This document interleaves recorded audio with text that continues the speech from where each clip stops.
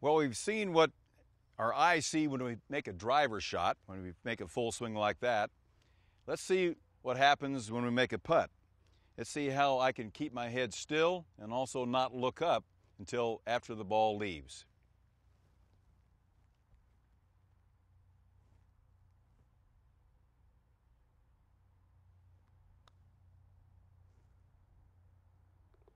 That's the way to do it.